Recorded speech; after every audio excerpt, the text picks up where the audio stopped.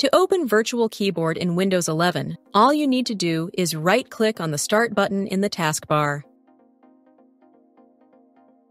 and select Settings from the menu that appears.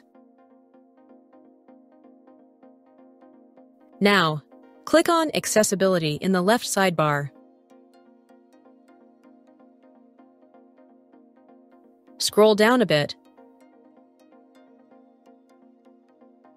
and click on Keyboard. Now, toggle on the switch for on-screen keyboard to turn it on.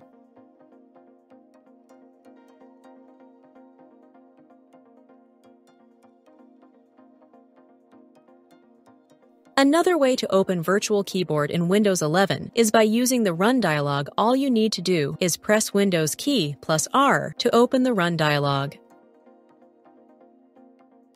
Now type OSK and press Enter, or click OK.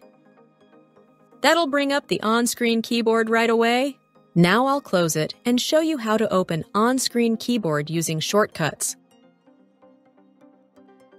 All you need to do is press Windows key plus Control plus O. This will immediately launch the on-screen keyboard on your PC. And that is how to open Virtual Keyboard in Windows 11. Thanks for watching. I hope this helps. If you found this tutorial helpful, subscribe to Let's Not Waste Time